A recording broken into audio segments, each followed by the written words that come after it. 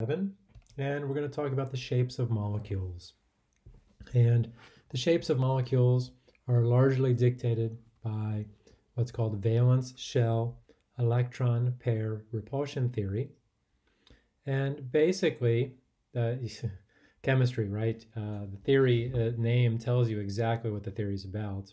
So the valence shells electron pairs, so those are the electrons that we've been putting into the Lewis structures, repulse or repel each other and will therefore want to be as far apart as possible from other electron pairs. So our guiding principle here is that the electron pairs just want to be as far as possible away from each other. And then one other guiding principle is that we're only going to be doing this for central atoms. There are ways to do it for outside atoms and to think about it for outside atoms as well, but we won't need that for our discussion. So I'm going to define a term. This is specific to my class, although I know some other classes use this. It's an electron group. And here we go. Each electron group around an atom is in its lowest energy state when it is as far as possible from other electron groups. Now, one electron group is a single bond.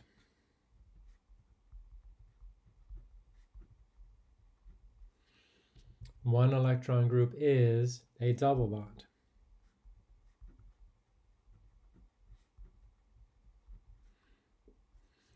One electron group is a triple bond.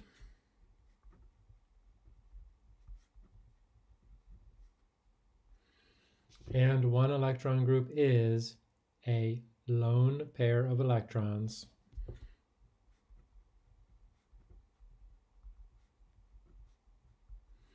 And we can also call this a non-bonding pair of electrons.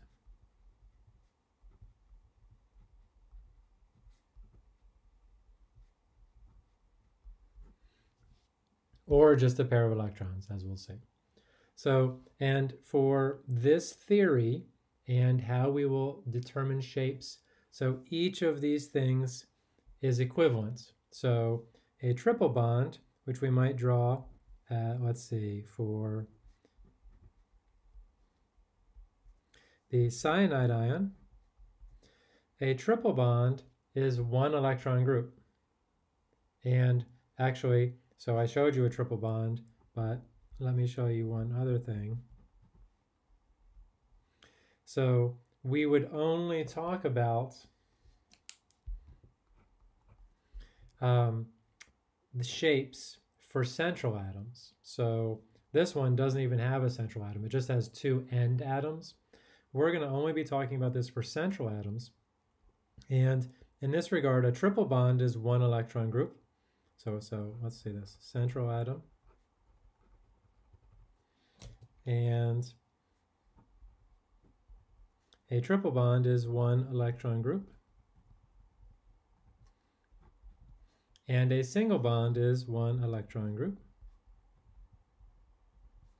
And so one electron group plus one electron group is two electron groups around this central atom.